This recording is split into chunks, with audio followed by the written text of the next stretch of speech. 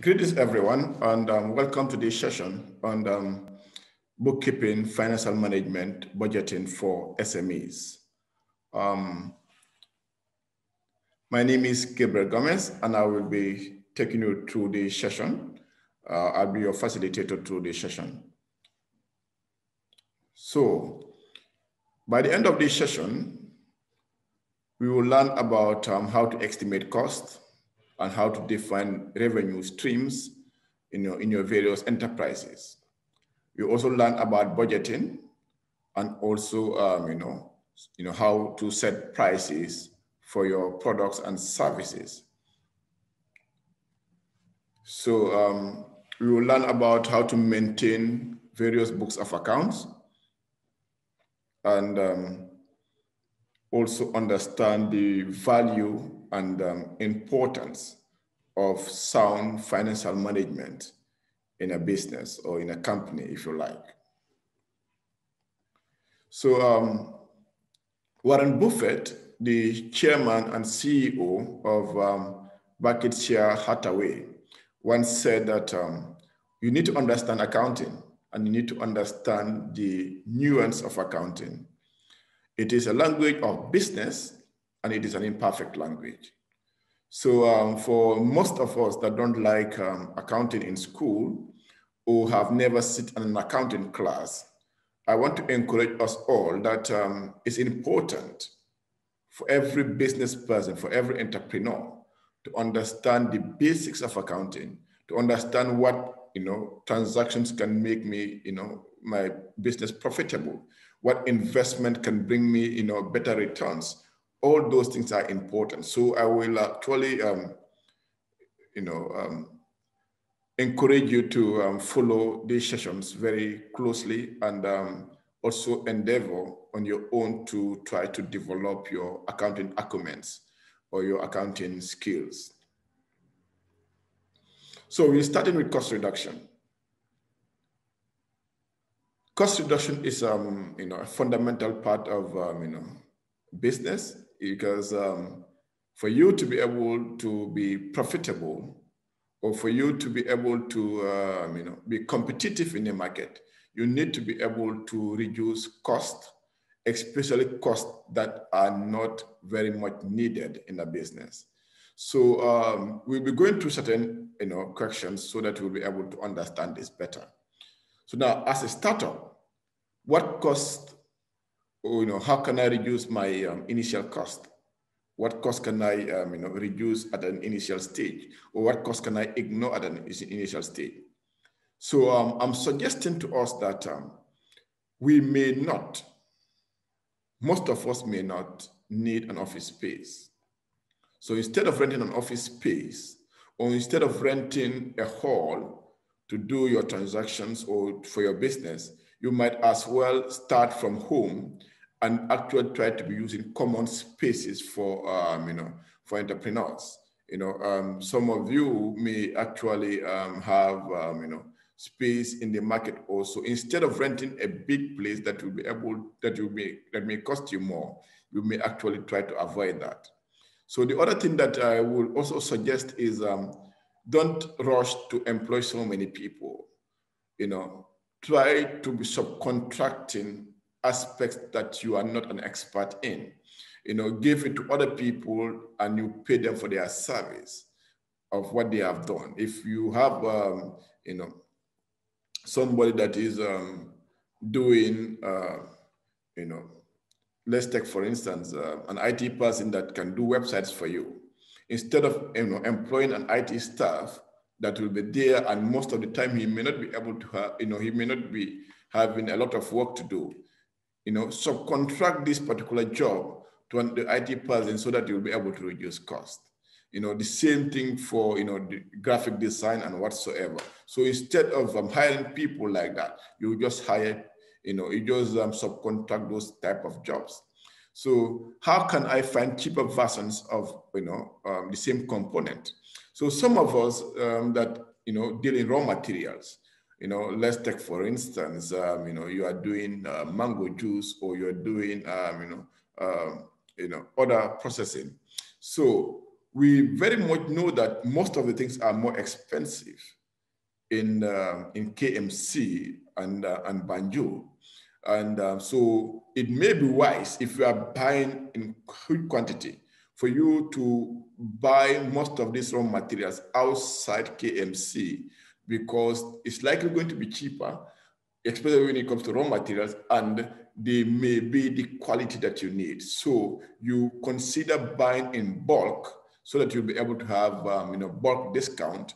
If you're buying either from Brikama or buying from Bara or so you'll be able to see that most of this may actually be, it may be profitable for you or wiser for you to actually buy, them in bulk, and consider buying them, maybe outside Sarakunda. And of course, some of them may be cheaper here, but you need to compare the cost, and you need to also add the transportation component if you are buying them outside Sarakunda. So how can I share the initial cost with other people? So you can share the initial cost with other people, and the initial cost, especially when it comes to buying of raw materials. So you may, if you're in the same line of business with a partner or a colleague or so, you may actually agree with them to buy in bulk, and you share the cost. Cost sharing is one of the techniques that startups use to be able to get economies of scale. So if you have, in worth of 10 kilos, somebody have worth of 10 kilos, when you put all your kilos together, you can buy in bulk, and you will profit from, bulk discount. That is, another thing that you need to consider. So, as a startup, what is your business risk? What is your biggest risk? Yes, I'm talking to you. What is your biggest risk? So, so many businesses may have similar risk, but their biggest risk may be different. So I just want to, explain the concept of risk using, 4 main risk categories. Of course, you have, so many risk categories or so many risk factors that every business faces. We may not have time to explore all of them. I just want to mention some of them so that you'll be able to, relate it to your business and actually use it to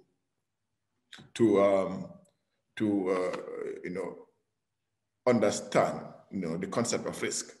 So, economic risk. Economic risk is talking about adverse market conditions. Most of the time, they are not under the control of the entrepreneur. Sometimes they may be influenced by other factors, either political factors or environmental factors or others. But most of the time, is usually the economic environment, which have,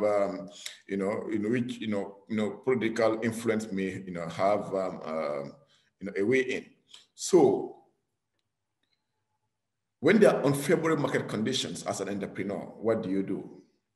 When there's unemployment, and you know that when people are not employed, they don't have much money to be able to buy goods or services, especially non-essential goods. When that happens, what do you do?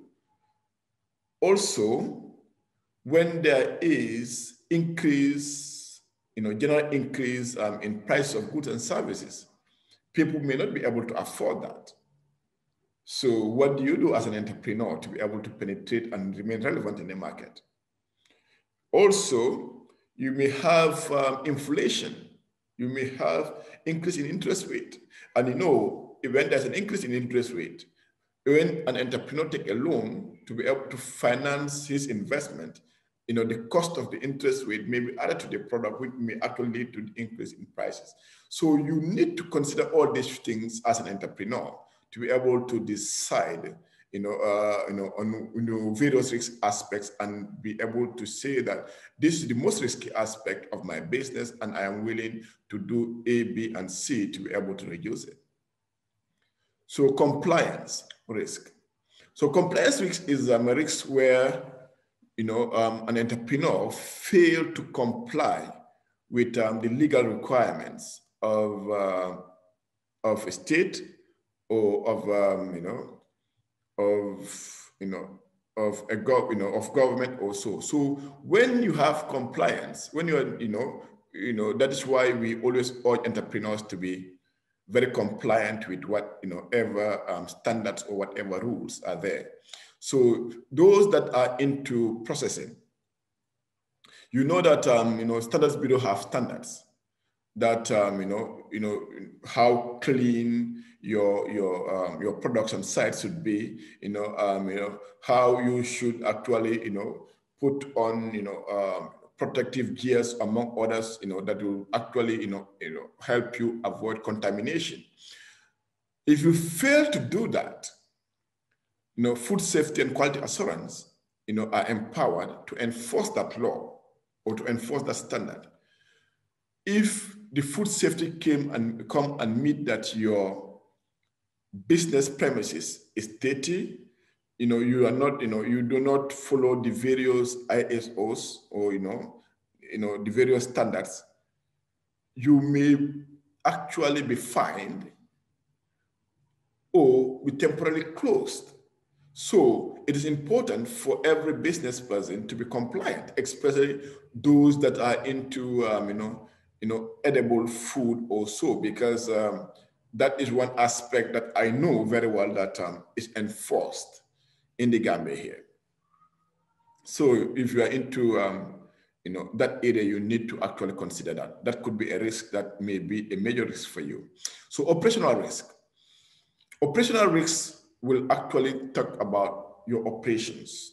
What will make what will make your operations to fail. If you are into if your production require energy, let's take for instance NAWEC. If NAWEC fails, if there is no NAWEC, there may be no operations for you. For those that that are into IT, if your business is linked to the internet, if Gamtel or other ISP providers failed, that means that you are likely not going to operate. So operational risk is talking about a failure in operations, which may result from either the people that are working there or the system. That is, the system, system failure, or it may even be your suppliers. So if your suppliers fail to supply you, that means that you will fail in operation. So, you need to consider operational risks in all these dimensions, in these 4 dimensions. So you need to think about, the people, you need to think about the processes, you need to think about the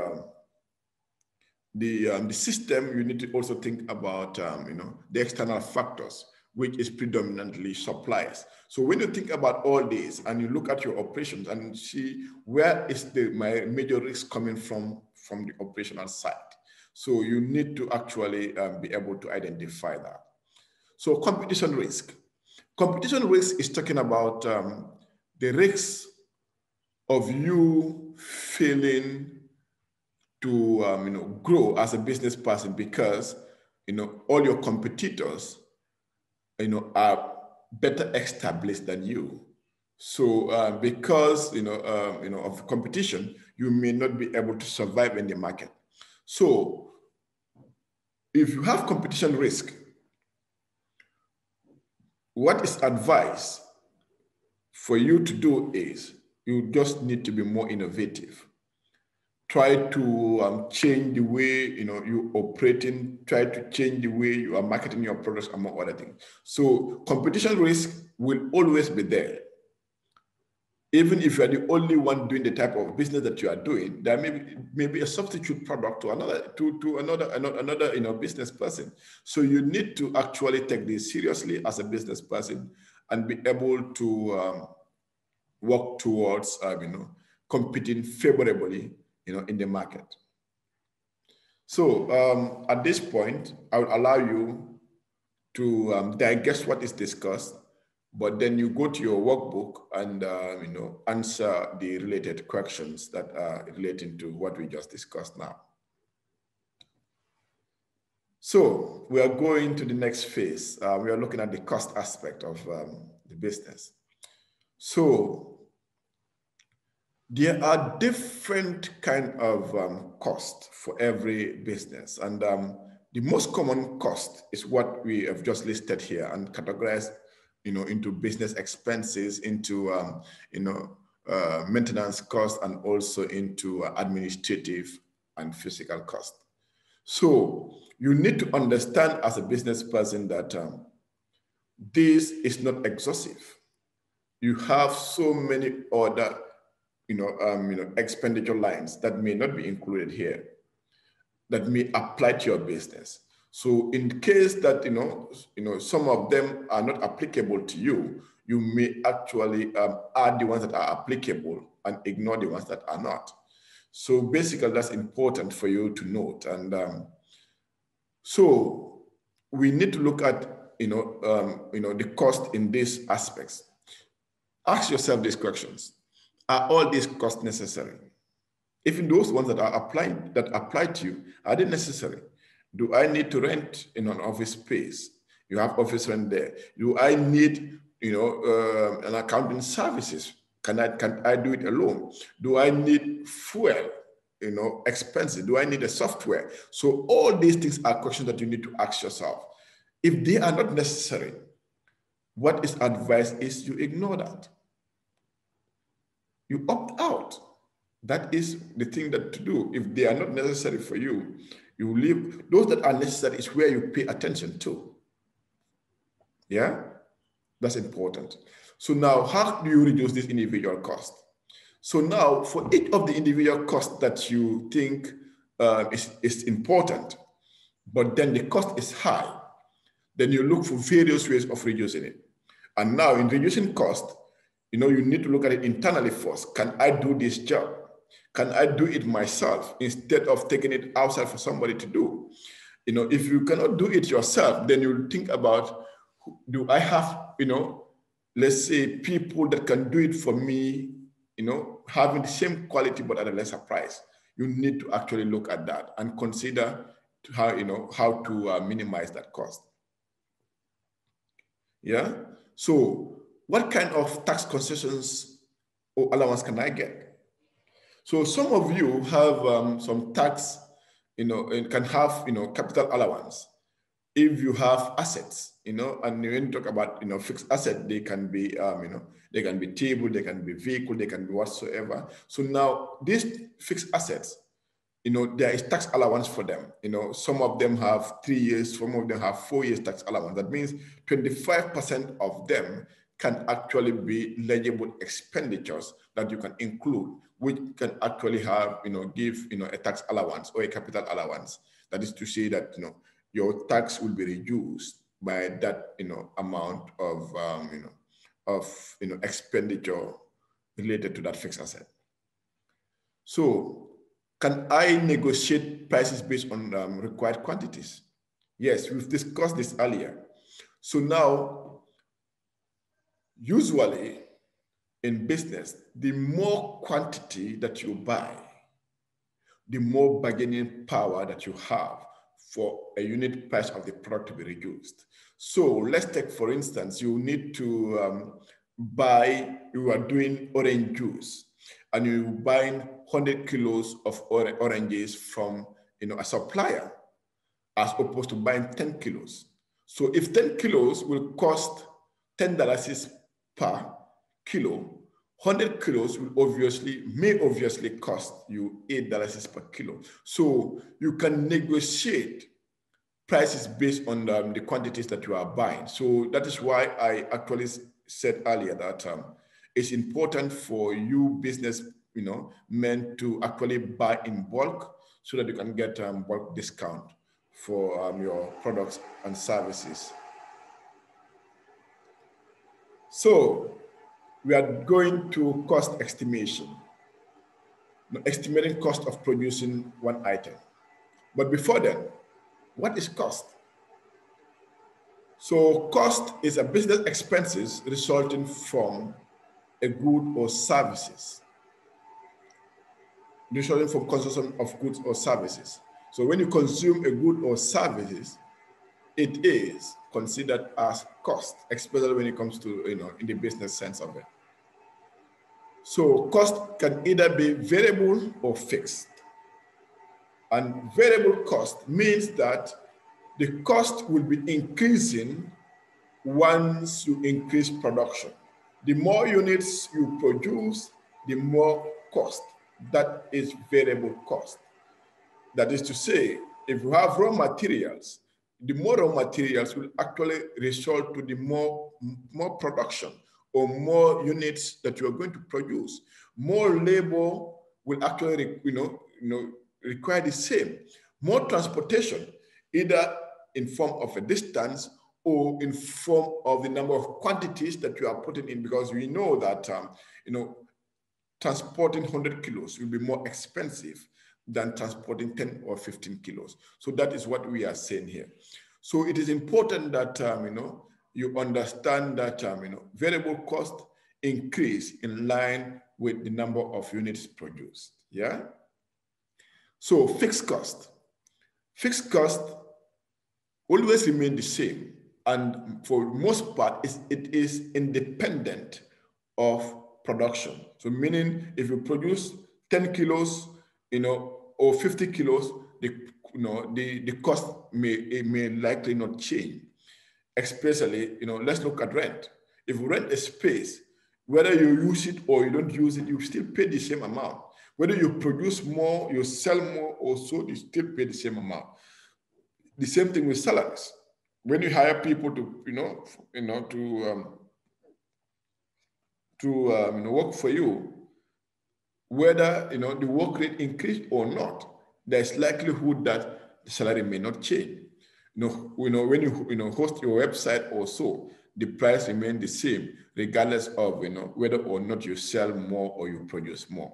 So it is important that you understand that fixed costs remain the same for the most part. Variable costs keep changing. I hope that is clear. Yeah, good. So cost of production. So I just want to itemize some of the production, cost of production. So for the retail shop, you may just need to buy goods, transport them, and the person that you're going to put in, how much you're going to pay the person that you're going to put in the shop, as well as the shop rental, among others. So this cost will add up, to make your cost. And for you to be able to put your price, you need to be able to determine all these costs and actually, divide it by the number of units that you have to be able to know how much you can sell a particular product for. Processing, you will need raw materials, you will need labor to be able to produce the finished product. You will need transportation and logistics to transport it to where you're going to sell it or where you're going to do the production. The same thing, you also need to package the product, for the processing also. So the IT, you just need labor, you need advertisement, you need contracting costs, because you may need to contact people. You may need to outsource it to other people. So that is important for the IT service. So for poultry, you need feed, you need chicks, you need casual labor, how much you pay them, you need vaccination, you need electricity, you also need transportation and logistics. So you will see that for most of them, they have similar cost items, but some of them are a bit different. So you need to understand that this is my sector that I am operating in, and these are the costs that I need to consider when I am pricing my products, yeah?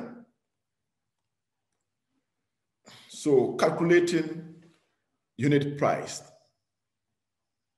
of a product or service. So calculating unit price for product or service, what you need to consider is, you need to consider all the cost that is related to the product and divide it by the total number of units, then you know. So raw materials, direct labor, transportation, and so on and so on, you need to add all those costs and divided by the unit, number of units that are produced. So let's take, for example, if a raw material costs 15,000, direct labor costs 20,000, transportation and logistics cost 1,000, then the total cost will be 36,000. Yeah, 36,000. So if the entrepreneur have 800 units or produce 800 units, then the unit price of the product he or she will get before selling is 36,000 divided by 800. And you will get the cost to be $45 per product. So meaning for each product, it costs you $45. Yeah? So for you to be able to price this product effectively in the market, you need to add a markup. Markup is adding a particular percentage to the cost of the product. Now, for example, if this is $45, then you add 20% to it. 20% of $45 is $54. So meaning for each product, you are going to get $9 as your profit if you're using 20%. So you may also say, no, I will not use 20%, I'll use another percentage. But then before you actually agree on which percentage you're going to use, you actually need to also understand what competitors in the market are also offering for the same products and services. Yeah? So ask yourself this question. What is my biggest cost? Is your biggest cost labor? Is your biggest cost raw material? Is your biggest cost packaging? If that is the case, then you need to think of how do I reduce it without compromising quality, of course. Yeah? So you need to think about how do I reduce raw materials. That means that you need to look for other sourcing sites with the same without compromising quality. You need if it is labor, you may actually need to think of how do I outsource it. Or if you're already outsourcing, you may think of how do I bring it inside, and we are able to produce it from within. So you need to actually consider some of these technicalities and be able to decide on what is the best thing that can be done to be able to have cost under control. Which element can I subcontract if it is cheaper? So can you subcontract, the labor? Can you subcontract, the packaging? So you need to look at which aspect of your business is, is very high, but then you can actually, outsource it to someone at a cheaper rate, at a cheaper, amount. So you need to actually consider this as a business person so that you will be able to put your cost under control and maximize your profit. And you also need to consider to as well, which of these areas am I very good at? If subcontracting becomes expensive, which of them can I do myself? If you can do, packaging yourself, that is fine. If you can do the production yourself, that is fine. So you will look at which ones can you do, which the ones that you cannot, that's the one that you consider, subcontracting. So can I buy cheaper goods? Of course, we discussed those earlier. You can buy cheaper goods, depending, but then buying cheaper goods will actually mean that you need to maintain quality. So buying cheaper goods, you need to source from other suppliers that are around. Or if they are not around, if you are in Serakunda, and maybe the cheaper suppliers are in let's say Gunjur in West Coast region, you need to look at, if I add the transportation cost, how much will it add up to? Does it make sense for me to go to Gunjur to buy this, or can I actually just use the ones that I currently have in Serakunda here? You need to weigh the two before you take a decision. Can I look for a cheaper supplier Yes, you can look for a cheaper supplier, but you also need to ask a question as to whether or not that supplier will be able to supply with the relevant quantity that you need and quality, and also whether or not that particular supplier will be consistent in the supply. Those are important questions that you need to ask before you actually take a decision to change or even utilize another supplier. Yeah? So you can go to your workbook and try to answer the questions that you have in there. Yeah?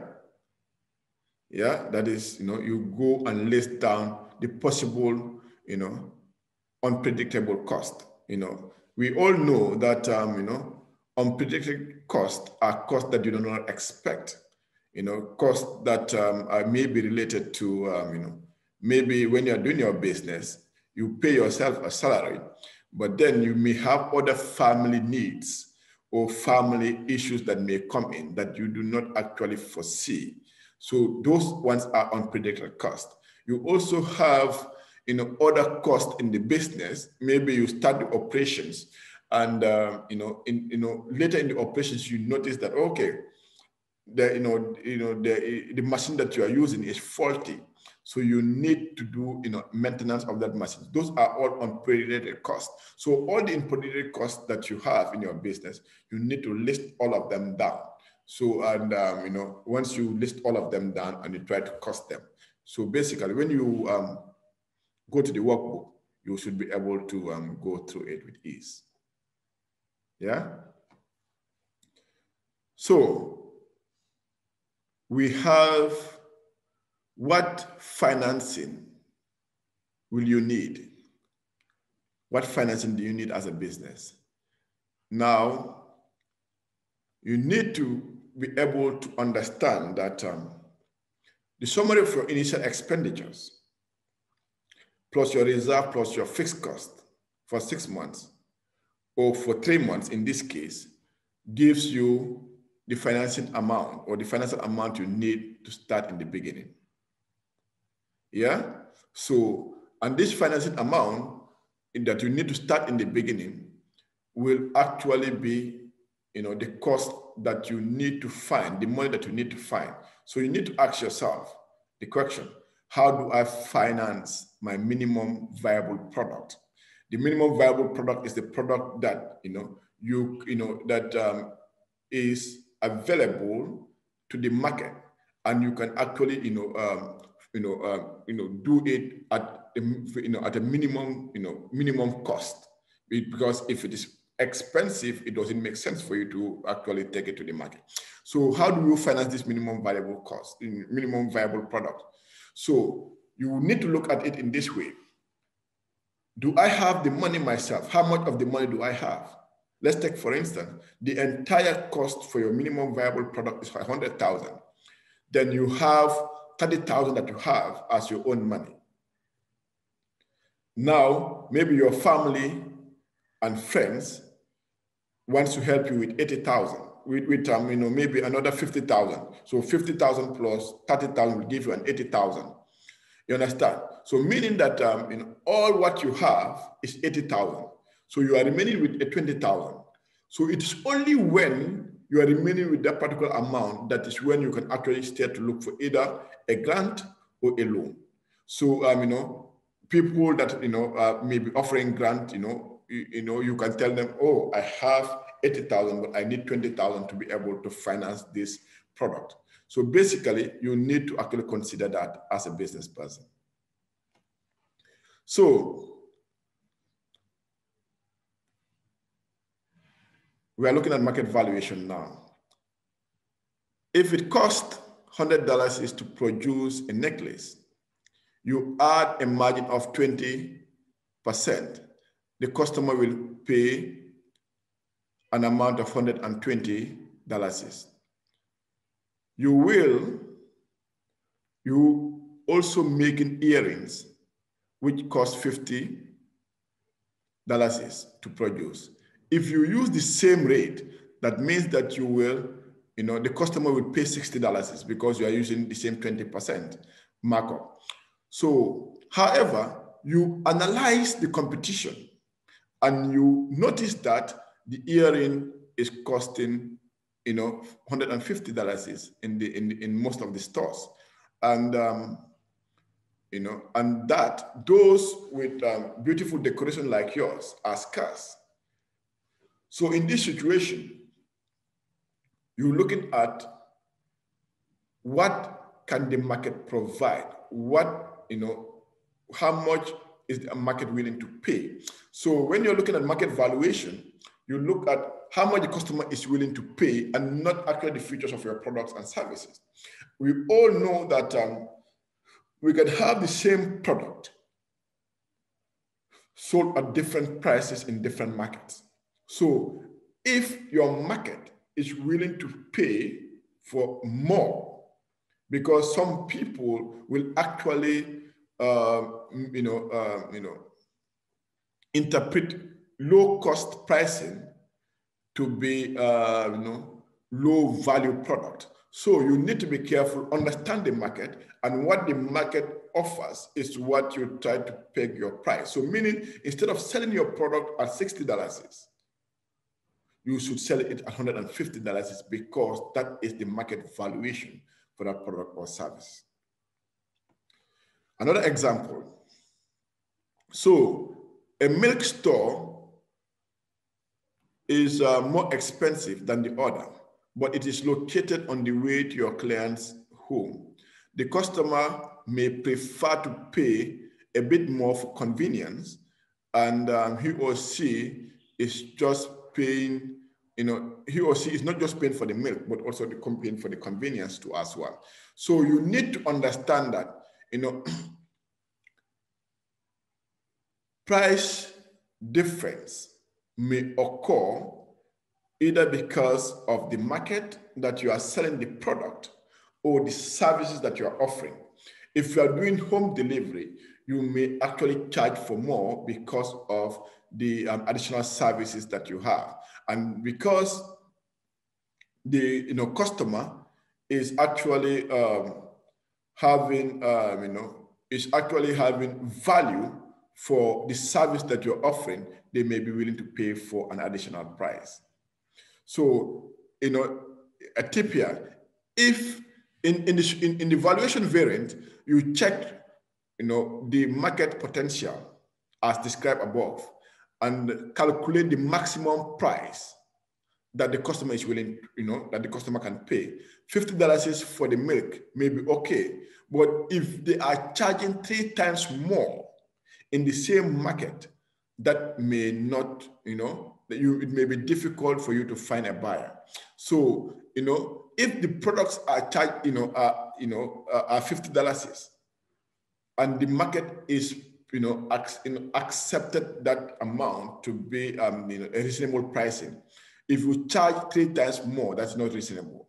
So the issue is, look, the market will actually determine the pricing in most cases. So you need to be able to, look at, your customer segment and be able to know what prices they are, willing to pay.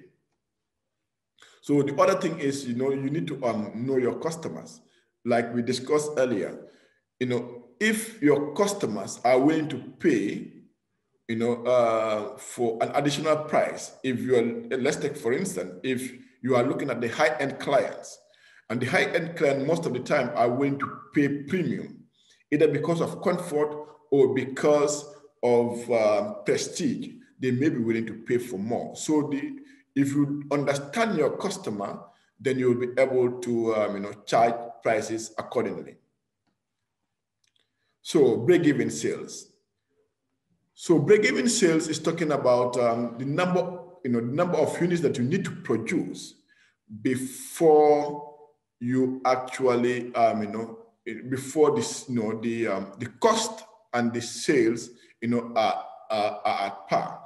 So how much units do you need to produce?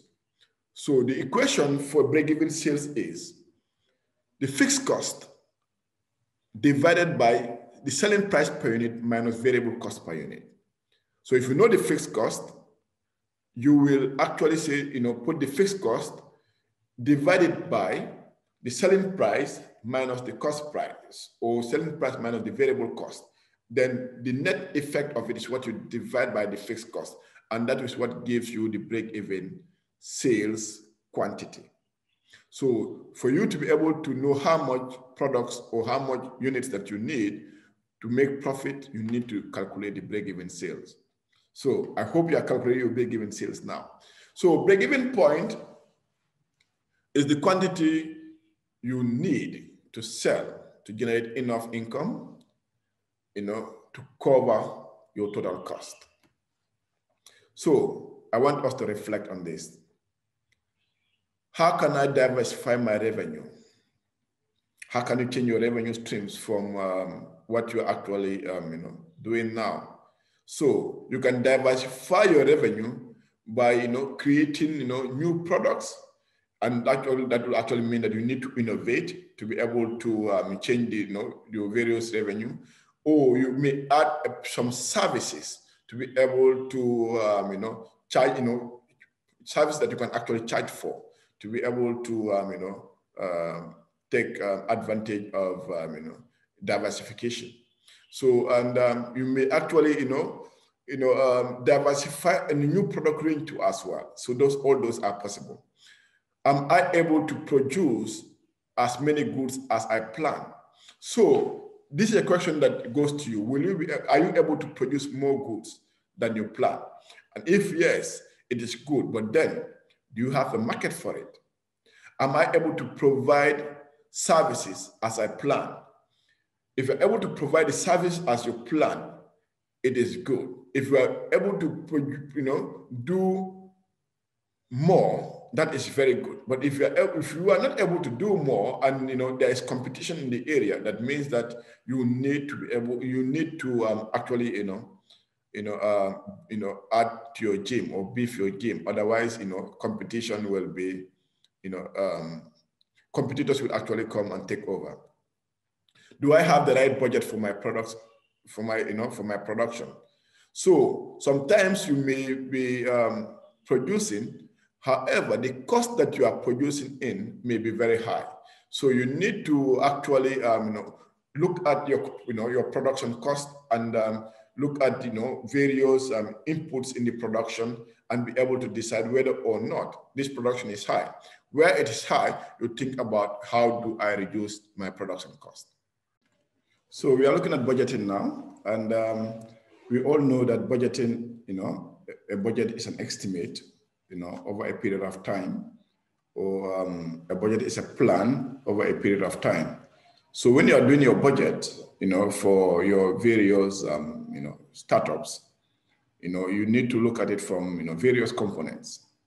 One is your sales, the total sales that you get in a month, or the total sales that you get in a week, compared to the cost of sales, that is the direct cost attributed to the cost, like we have done, earlier, so that you'll be able to get your gross profit. Now, from your gross profit, now you come to your fixed cost, salaries, administrative cost. You also have, operational cost. Subtract it from the gross profit, and you'll be able to get your, profit before tax. And remove taxation, sorry.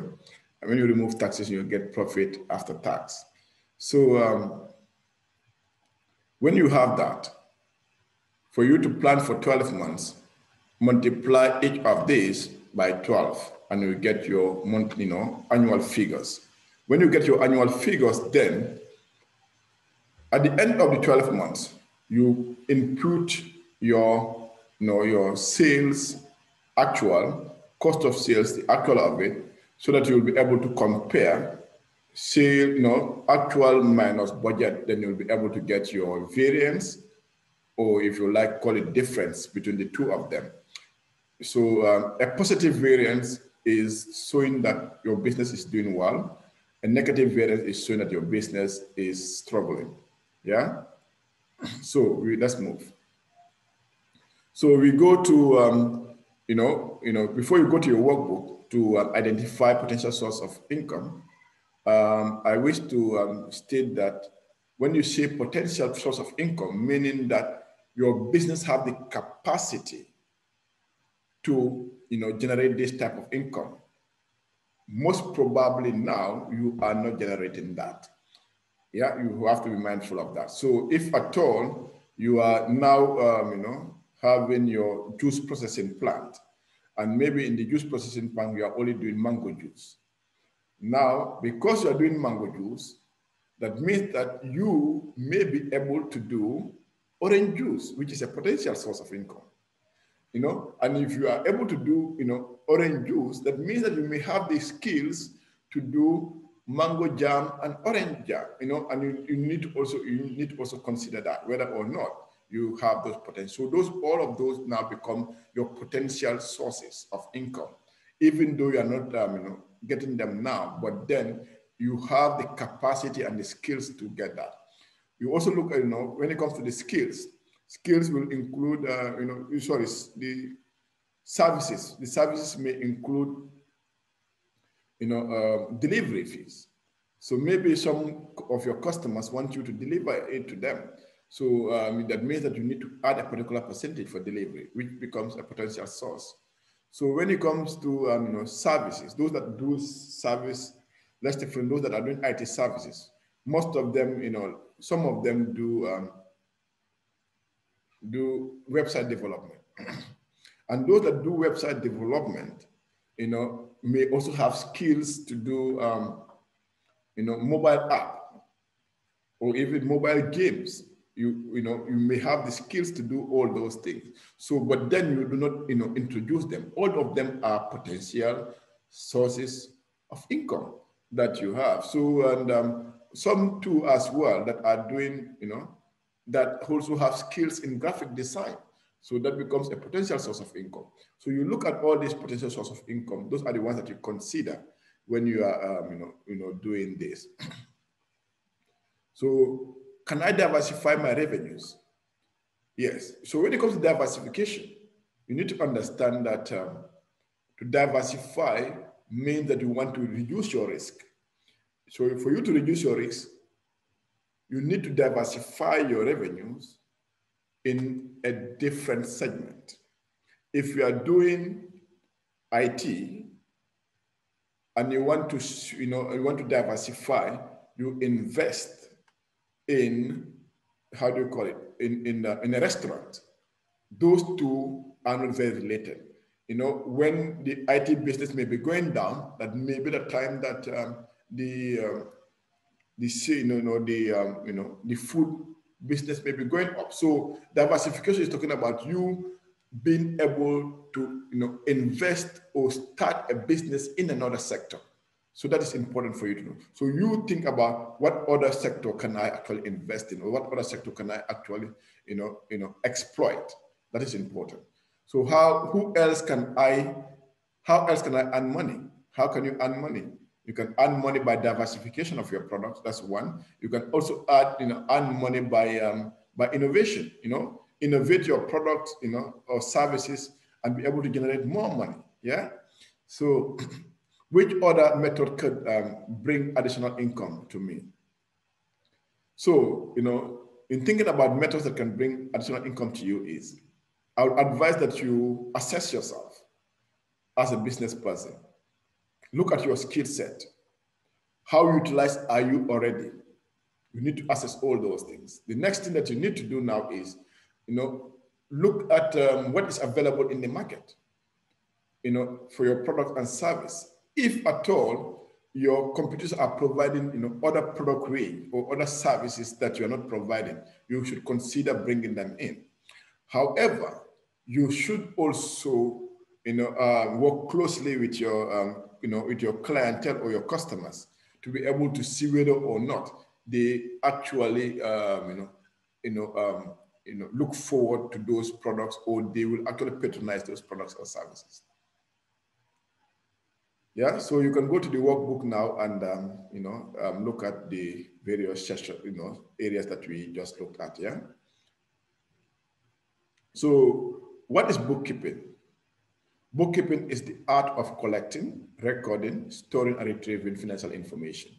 So collect information using invoices, receipts, and deposit slips. All these are sources of collecting information. You record using uh, QuickBooks. You record using Afrijula. You record using all these are sources of recording. You store by filing them.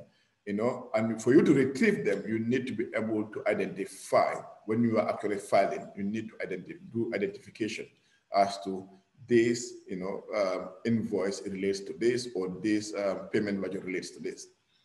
So when it comes to collection, there are different, documents that you can use, as your source documents. So your source document may include sales order, purchase order, quotation from, quotation to your clients. You have invoices, you have, receipts, you have checks, you need credit notes, you have debit notes, you have deposit slips, you have, petty cash voucher, you have payment voucher, you have journal voucher, you have, good received notes, you have bank statements. All of these are sources that you can use to be able to do your recording in your books of accounts. So for you to do, for you to record, you need, sales day book, that is for sales that are made on credit, if you have any. Purchase day book for purchases that are made on credit. Petty cash for small payments. You have cash book for, cash and check transactions. You have, sales return day book for goods that are returned on credit. Purchase return day book that are, for goods that are returned, that are bought and returned on credit. So you also have general journal. What I'll advise is, most of you may not have that sophisticated systems yet to be able to do all this recording. If you're doing the recording manually, I strongly advise that you do your cash book religiously.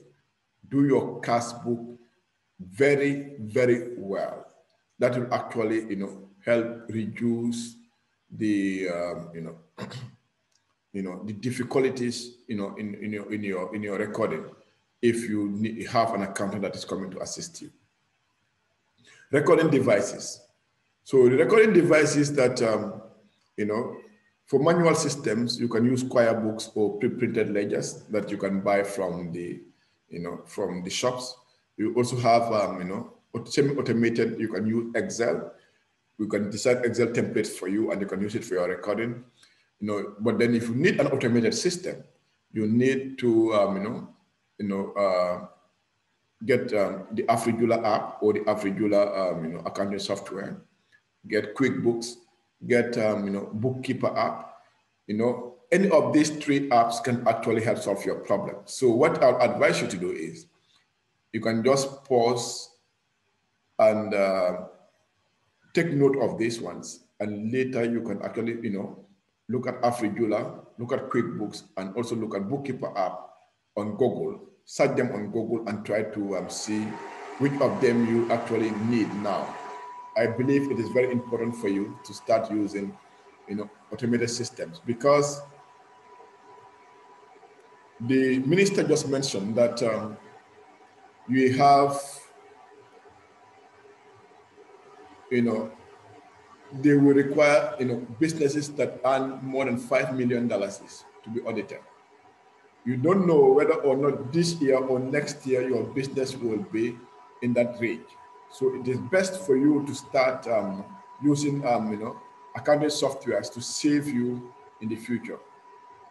So look at example of a cash book.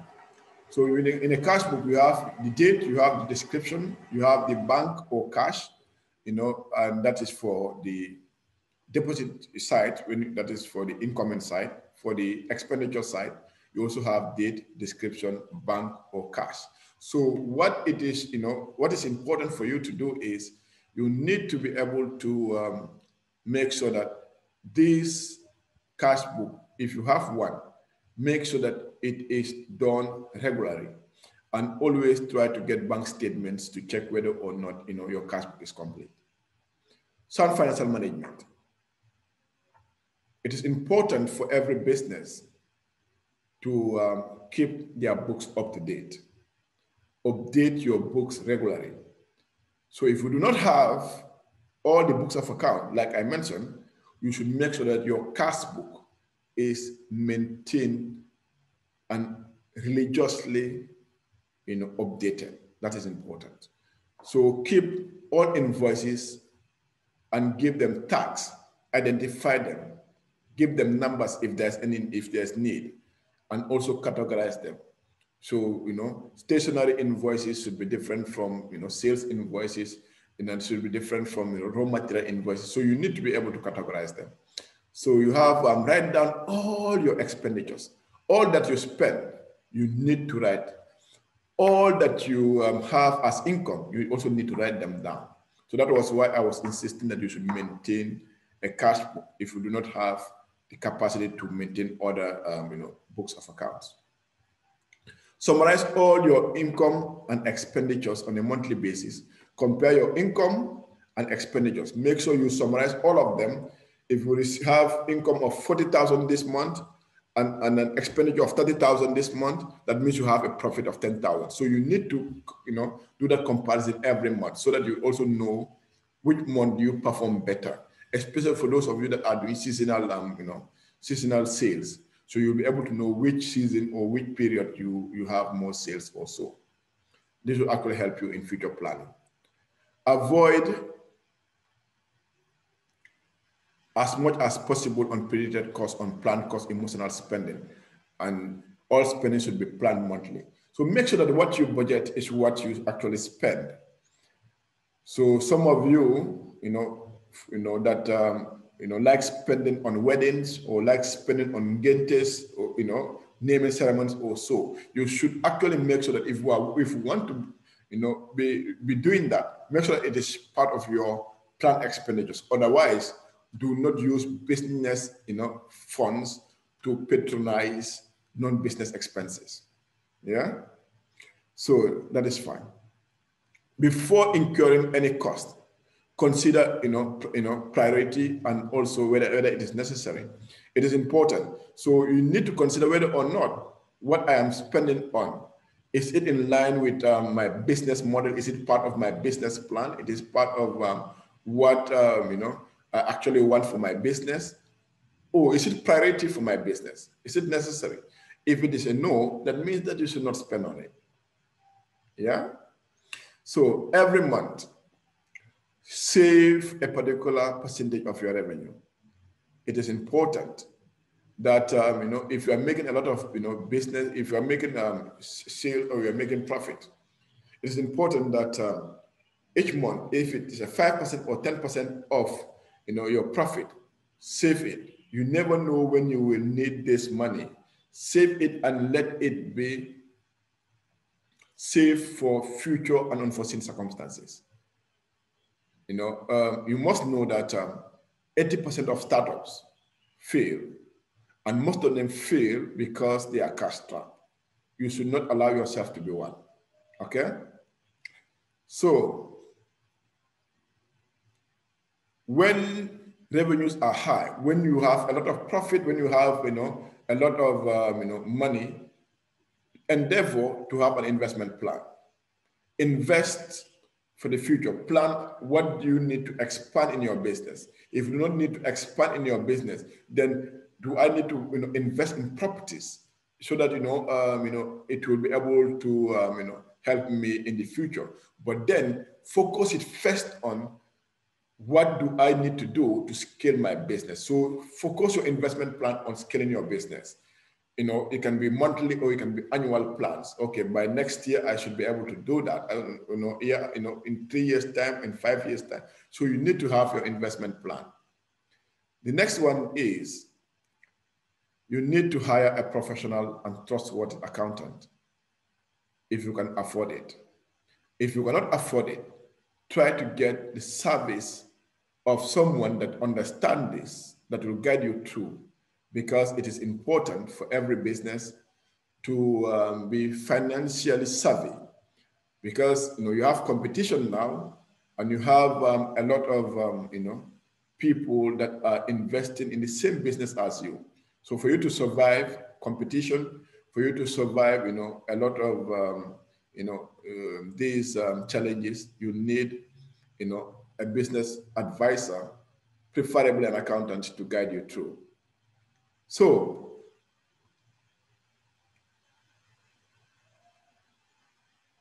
action changes things. You've heard most of what we've discussed. What I'm urging you to do is to take action, and take action now. Thank you all for your attention. Thank you.